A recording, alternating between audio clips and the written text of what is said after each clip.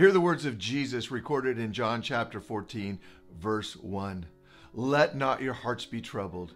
Believe in God. Believe also in me.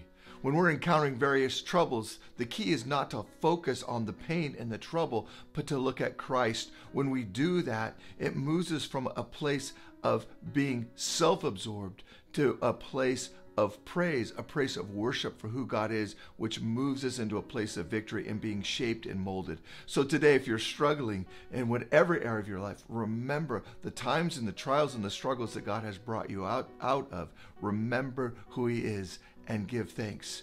Be not troubled today because of who He is and whose you are.